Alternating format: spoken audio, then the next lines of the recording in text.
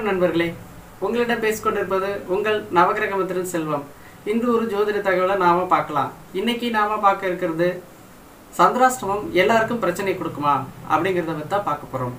இதை பார்க்கறதுக்கு முன்னாடி சில அடிப்படை விஷயங்களை நாம தெரிஞ்சுக்கணும்.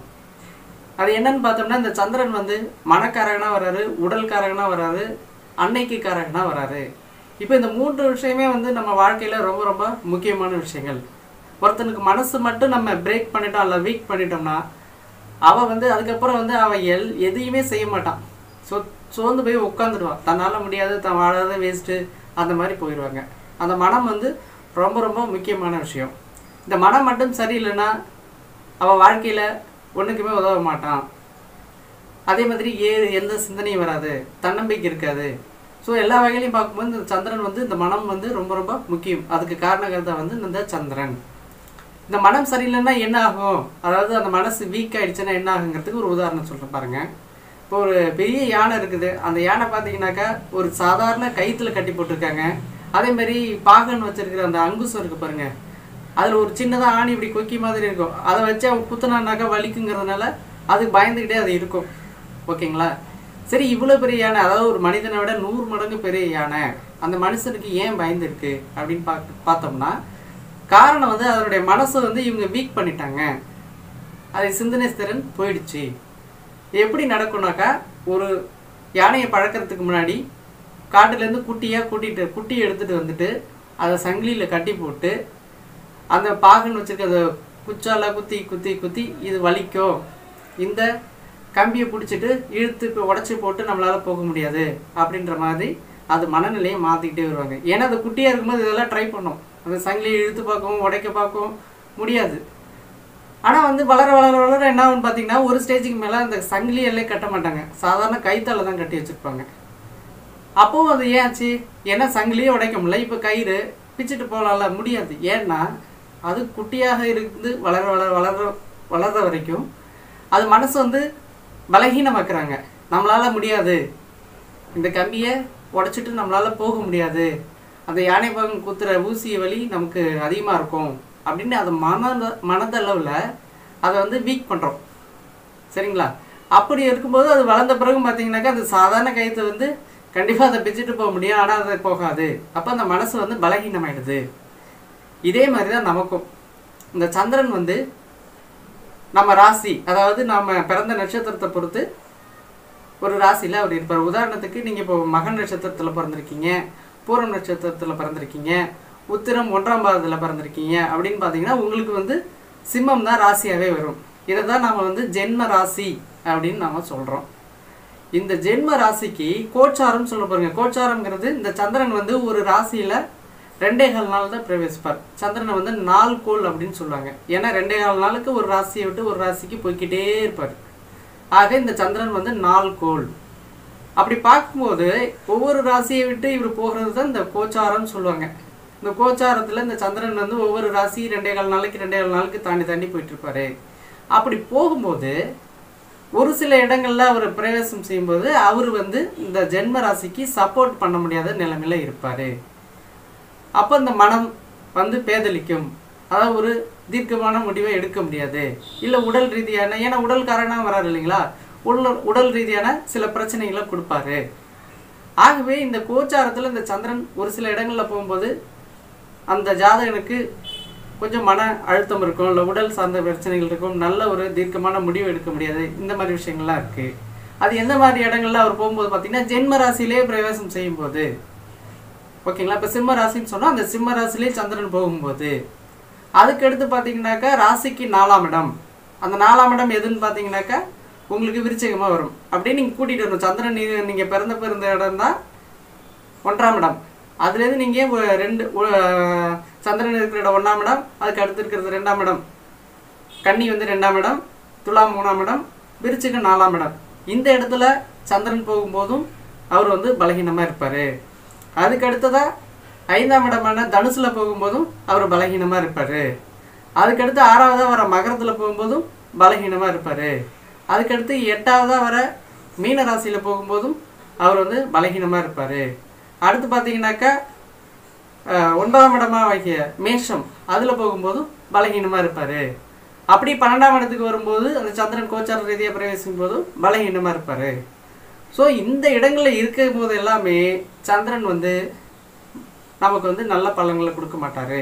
அதாவது மனம் ரீதியான பிரச்சனைகள் இருக்கும், இல்லை உடல் ரீதியான பிரச்சனைகள் இருக்கும். அவர் நம்மளுக்கு வந்து சப்போர்ட் பண்ணக்கூடிய நிலையில் இருக்க மாட்டார். ஸோ நம்ம சொன்ன இந்த இடம் 1, 4, 5, 6, 8, 9, 12 இந்த இடங்கள்லாம் வந்து அவர் வந்து கோச்சார ரீதியாக நமக்கு வந்து நன்மை பண்ணுற அமைப்பில் இல்லை அப்படிங்கிறத நம்ம முன்னோர்கள் குறிப்பிட்டிருக்காங்க.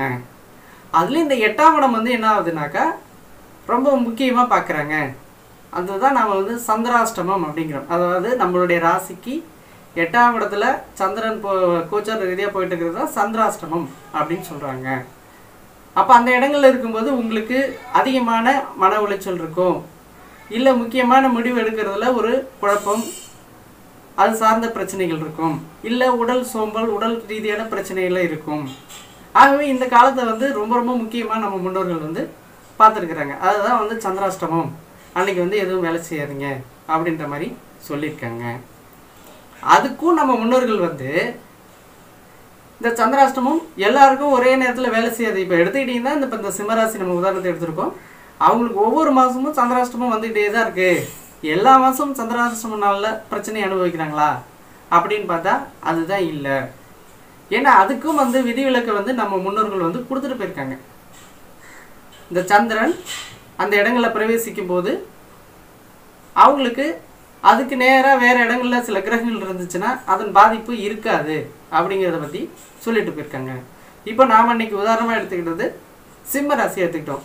இன்றைக்கு கோச்சாரத்தில் பார்த்தீங்கன்னாக்கா சந்திரன் வந்து மீன ராசியில் போயிட்டுருக்காரு. அதாவது சிம்மத்திலேருந்து பார்க்கும்போது 8ஆம் இடம். இன்றைக்கி சிம்ம ராசி மக நட்சத்திரம் பூர நட்சத்திரத்தில் பிறந்தவங்களுக்குலாம் இன்றைக்கி சந்திராஷ்டமம்னு உங்கள் காலண்டரில் போட்டிருக்கும். அப்போ இன்றைக்கி இவங்களுக்கெல்லாம் சந்திராஷ்டமம். சரி, இந்த சந்திராஷ்டமம் இன்றைக்கி இவங்களுக்கு பாதிப்பை எல்லாருக்கும் கொடுக்குமா அப்படின்னா வாய்ப்பே கிடையாது. ஏன்னா நம்ம முன்னோர்கள் வந்து இதுக்கும் வந்து வேறு சில அமைப்புகளை கொடுத்துருக்காங்க. இந்த சந்திராஷ்டமம் எல்லாருக்கும் எல்லா நேரத்துலையும் வேலை செய்யாது அப்படிங்கிறதுக்கு வேறு சில விதிவிலக்கையும் கொடுத்துருக்காங்க. அதை நாம் இப்போ பார்ப்போம். இப்போ இந்த சந்திரன் வந்து மீனத்தில் இருக்கார் இல்லைங்களா, அதை வந்து நீங்கள் 1ஆம் இடமாக எடுங்க. அதாவது கோச்சார சந்திரன் இன்னைக்கு மீனத்தில் போயிட்டுருக்கிறாரு. அந்த சந்திரன் இருக்கிற இடத்த 1ஆம் இடமா எடுங்க. இப்போ அந்த 1ஆம் இடத்துலேருந்து நீங்கள் கூட்டிகிட்டு வரும்போது, அதாவது மீனத்துலேருந்து நீங்கள் கூட்டும்போது மீனம் வந்து 1ஆம் இடமாக வரும், மேஷம் 2ஆம் இடமாக வரும், ரிஷபம் 3ஆம் இடமாக வரும், மிதுனம் 4ஆம் இடமாக வரும். இப்போது இந்த 4ஆம் இடத்துல ராகு இருக்கார். இந்த சந்திரனுக்கு கோச்சார சந்திரனுக்கு 4ஆம் இடத்துல ராகு இருக்கிறார். இப்போ இந்த ராகு இருக்கிறதுனால என்ன ஆகுதுனாக்கா இந்த சந்திரனுக்கு அவர் வேதையை தராரு. வேதைன்னா என்னன்னா ஒரு கிரகத்தோட செயல்பாடை தடுக்கிறதுன்னு அர்த்தம். அப்போ இந்த ராகு வேதை கொடுக்கறதுனால சந்திரனுக்கு இன்னைக்கு வந்து அவர் கெடு பலன்களை கொடுக்க முடியாது. இது வந்து நல்ல பலன் கொடுக்குற நிலைமையில் இருந்தாலும் கொடுக்க முடியாதுங்கிறது நீங்கள் புரிஞ்சுக்கணும். ஓகே, அடுத்து வந்து 5ஆம் இடத்தை எடுத்துங்க. மீனத்துக்கு 5ஆம் இடம் பார்த்தீங்கன்னாக்கா இன்னைக்கு புத பகவான் அங்கே இருக்கார். இப்போ 5ஆம் இடத்துலையும் ஒரு கிரகம் இருந்துச்சுன்னா எந்த கிரகமாக இருந்தாலும் சரி, அப்போ இந்த சந்திரனுக்கு வேதையாக வராங்க. அப்போ இந்த சந்திராஷ்டம சந்திரனுக்கு வேதையாக வர்றதுனால இவர் வந்து இந்த நாட்களில் இவர் வந்து இன்னைக்கு பார்த்தீங்கன்னாக்கா அவங்களுக்கு பிரச்சனையை கொடுக்க மாட்டார் அப்படின்னு நம்ம எடுக்கலாம். இப்படி எந்தெந்த இடத்துக்குலாம் அவங்க கொடுத்துருக்காங்கன்னு பார்த்தீங்கன்னாக்கா சந்திரன் கோச்சார ரீதியாக பிரவேசிக்கும் காலத்தில் 2ஆம் இடம், அதாவது சந்திரன் இருக்கிற இடம் 1ஆம் இடமா எடுத்துங்க. அதுலேருந்து கூட்டிகிட்டு வரும்போது 2ஆம் இடம், அதுலேருந்து நீங்கள் அந்த சந்திரன் இருக்கிறதுலேருந்து கூப்பிட்டு வரும்போது 4ஆம் இடம், சந்திரன் இருக்கிறதுலேருந்து கூப்பிட்டு வரும்போது 5ஆம் இடம், சந்திரன் இருக்கிற இடத்துலேருந்து நீங்கள் கூட்டிகிட்டு வரும்போது 8ஆம் இடம், சந்திரன் இருக்கிற இடத்துலேருந்து நீங்கள் கூட்டிகிட்டு வரும்போது 9ஆம் இடம். இப்போ இந்த 9ஆம் இடத்துல பார்த்தீங்கன்னாக்கா இப்போ குரு பகவான் சஞ்சாரம் செஞ்சிட்ருக்கார். அப்போ இவரும் வந்து அந்த சந்திரனுக்கு வேலையை கொடுக்குறாரு. அந்த வகையிலையும் பார்க்கும்போது இன்றைக்கி வந்து ஒரு சந்திராஷ்டம பலனை, அதாவது கெடு பலன்களை அதிகமாக கொடுக்க முடியாது. அப்படி நீங்கள் கூட்டிகிட்டு வரும்போது மீனத்துலேருந்து கூட்டிட்டு வரும்போது 12ஆம் இடமா கும்பம் வரும். இப்போ இந்த கும்பத்துலேயும் கிரகம் இருந்துச்சுனாக்கா அவருக்கு வந்து சந்திரனுக்கு வேதையை கொடுப்பாரு. அப்படி இருக்கும்போது இந்த சந்திராஷ்டமம் கெடு பலன் குறையும். அப்போ பார்க்கும்போது இன்றைக்கி ஒரு கிரகம் இல்லை 3 கிரகம் வந்து சந்திரனுக்கு வேதையாக வராங்க. இந்த 3 கிரகங்களும் சந்திரனுடைய செயல்பாடை குறைக்கிறாங்க. அதாவது நல்ல செயல்பாடு இருக்கிறவங்களுக்கு அந்த நல்லது கிடைக்க முடியாதபடியும், தீய செயல்பாடு கொடுக்க வேண்டிய சந்திரனுக்கு தீய செயல் கொடுக்க முடியாதபடியும் இவங்க வந்து தடுக்கிறாங்க. அப்போ இந்த சந்திராஷ்டமம் வந்து எல்லாருக்கும் எல்லா நேரத்திலையும் வேலை செய்யாதுங்கிறது இதன் மூலமாக நமக்கு புரிய வருது. இந்த ஜோதிடத்தை தந்த நம்ம முன்னோர்கள் இவங்கெல்லாம் பார்த்தீங்கன்னா ஒரு விதியும் கொடுத்து அதற்கு விதிவிலக்கும் கொடுத்துருக்காங்க. ஆகவே இந்த சந்திராஷ்டமத்தை பார்த்து அனைவரும் பயப்பட வேண்டிய அவசியம் இல்லை. இது எப்படி இருந்தாலும் சரி, இந்த கோச்சாரத்தில் இந்த மாதிரி வேலை கொடுக்குற கிரகங்கள் கண்டிப்பாக வந்துடவே செய்யும். ரொம்ப ரேராக ஒரு சிலருக்கு இந்த மாதிரி மாட்டுவாங்க.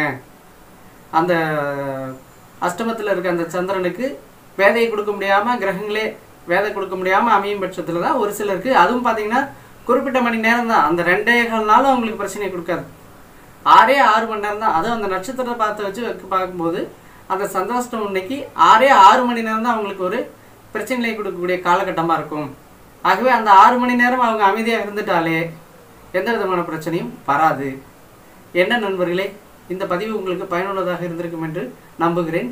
இதுவரை நமது சேனலை சப்ஸ்கிரைப் செய்யாமல் இருப்பவர்கள் இருந்தால் சப்ஸ்கிரைப் செய்து கொள்ளுங்கள். கூடவே பெல் பட்டனையும் மறக்காமல் அழுத்திக்கிங்க. அப்போ தான் நமது சேனலில் போடுற ஒவ்வொரு பதிவும் உங்களுக்கு உடனுக்குடன் வந்து சேரும். மீண்டும் நல்லதொரு பதிவில் உங்களை எல்லாம் சந்திக்கிறேன்.